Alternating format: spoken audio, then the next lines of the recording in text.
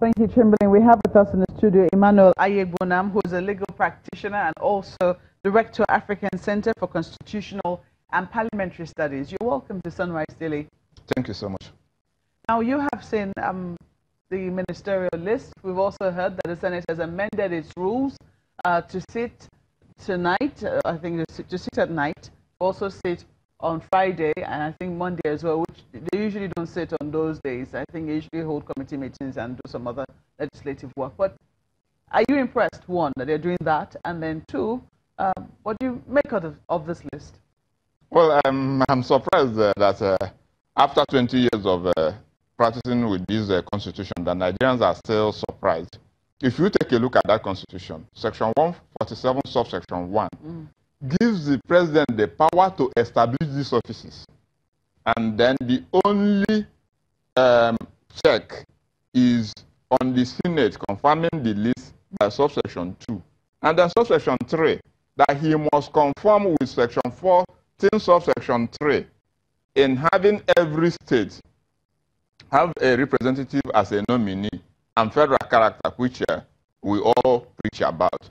So, taking a look at this presidential constitution and the prerogative of the president, we should not be disturbed as much as we are over what is on the ground. Then secondly, as per the list, yes, he has now moved it, like I said, he establishes the ministerial setting.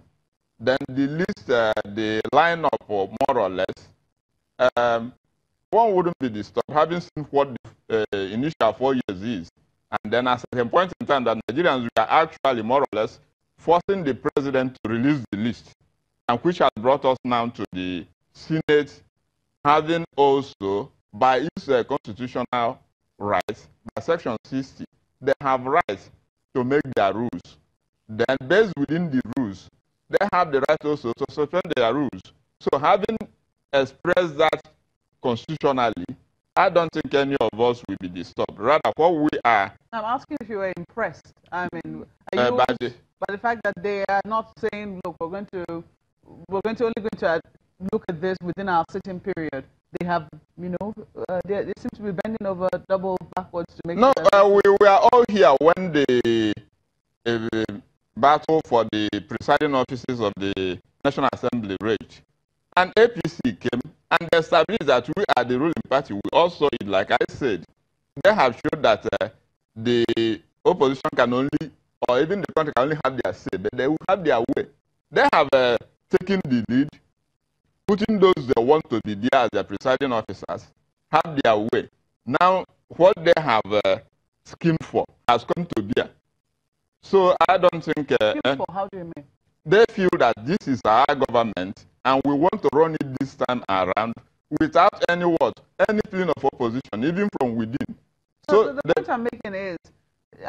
you are talking about the lineup of those who are in the list. No. I'm talking about the fact that the Senate is going to sit on, as trying to treat this matter expeditiously. That's what I'm talking about. Yes, well, like I said, yes, they felt that the country, every person is crying for ministerial list. Now, all they have to do in response is to now go beyond what they have as the traditional sitting period.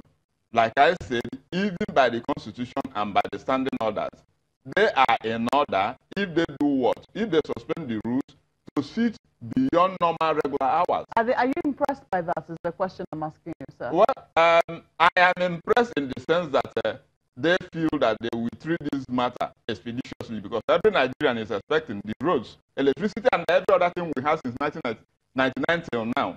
We have not addressed them. So if this is what by facially, let me say facially, we will kickstart that, let it be. That is my own impression about it. But if it is of looking for change or whatever, well, I think we have missed that road anyway, and that is where the situation is. Yeah, the concern right now for some people is the fact that the president submitted this without the portfolios again, which we have seen presidents do over and over again. People are saying that that should change. How do you think is going to make the work of the people who are going to screen them, the senators? Is it going to make their work easier? Is it going to make it more difficult, especially since they are saying that they would like to be a little firmer in dealing with those that they are screening? For instance, they said there's not going to be any bow and go for former legislators? Well, that's an interesting area which I myself have consistently echoed, that if we have presidents since 1999 who have our interests at stake, especially in the issue of what? Transparency and rule of law and participation, the portfolios should be included, because this will give them room for what? Guesswork. Basically, the last exercise, if you listen very well to the questions, you will see that Ngige was almost the mindset of the Senate then was that he would be Minister for Health because of his background. And he ended up in Labour. Within the confines of the Attorney General then, between Fashola, the Malami who later got it, and then Ochoche then, there were division over where actually the question should go. So, but like I have said, if we are still looking at the matter of change, I think we will be deceiving ourselves. So the issue is that the mindset of the presidents so far from 1999 till now is that, well, I am the man on the steering wheel, I will have my will, I establish it, and I will do that. That's just what I'm saying, because portfolios will have enabled us to see, even if those who will go back to those positions will now tell us what they have done and what is at stake and what brings them back, what they have left unfinished that brought them back, or what another. We'll be assuming that the people who have returned or who have been nominated from the previous list or from the previous cabinet are going to be going back to their previous positions. Do you think that that's what's going to happen? Well, that's why I've told you that we have now removed another guesswork. Nobody knows the parameters that brought them back, and nobody knows the parameters that may take them out of those ministries. Because if you take them there, you may entrench them as principalities consistently for 8 years. Then another issue is that they may have left some critical job undone that brought them back. Now, most likely, we will not see power and housing which works in one portfolio any longer. But all the same, there are issues that may come up because the budget we are talking about, the reasons for the last year's budget have not been even been perfected. So these are the government of problems we have in hand, which portfolios will have determined. We are still crying about roads, second Niger bridge, electricity and the rest of them, security as well. So these are the critical areas where those who would have mandates, if we have portfolios, would have now been what? Stretched to the ultimate to see if they have the capacity and mental ability to execute on those jobs. Talking about portfolios, one of the things you saw in the president's first term was that he tried to reduce the amount of ministries, departments, and agencies. And I think he also reduced the number of ministers that were appointed. But this time around, the number has gone up to 43, even now appointing one from each geopolitical zone, in addition to the 36 that the Constitution stipulates. Do you really think that we're losing the plot with regards to reducing the cost of governance? Well, the issue, like I said, is that he has the prerogative on establishment of those portfolios. And I don't think the cost in governance goes to number of ministers.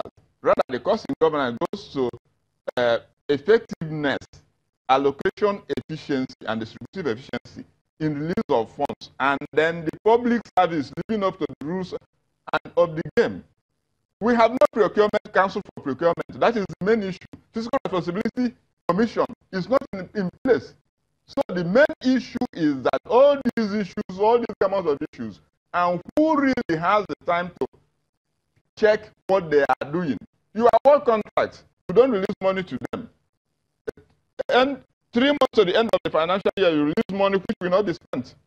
So these are the issues. Now we have the schools that the rains are with us. So you wait until when the rains have gone to mobilize, and then you have another budget in hand. So these critical issues of governance and administration have not been addressed, and they are still with us. So the world is running away. You've seen Boris Johnson already taking up as PM. He had his cabinet on ground. In South Africa, Ramaphosa did that immediately within 1 week. So we should kickstart the setting, and then let's know where we are. It is not Uhuru yet. We are not pleased with what is on the ground, and so be it. Well, we have to thank you for sharing your thoughts with us this morning. Anyaegbunam is a legal practitioner and also the director of the African Center for Constitutional and Parliamentary Studies. That's it for this segment. Sunrise Daily will continue in a moment. Please stay with us. All right, so to give us a sneak peek of what to expect when the senators get to the chamber concerning the list of ministerial nominees that they read out yesterday, Terry Kumi joins us. He covers that area for us. Good morning, Terry, and thank you for joining us today. So, all eyes, expectedly, will be on them this morning. Yes, we see in some of the dailies here where they say there will be stiff screening. We wonder what that means. But what's the mood? What is going on where you are concerning this screening at the moment?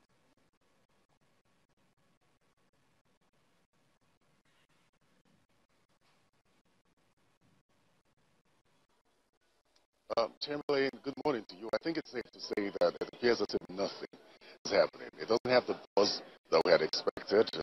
Not much security presence here. As a matter of fact, staff of the National Assembly are still arriving.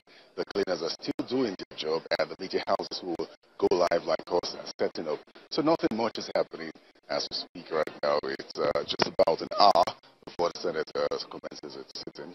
And we understand that quite a number of the ministers will come through, but nothing is happening at the moment as we speak.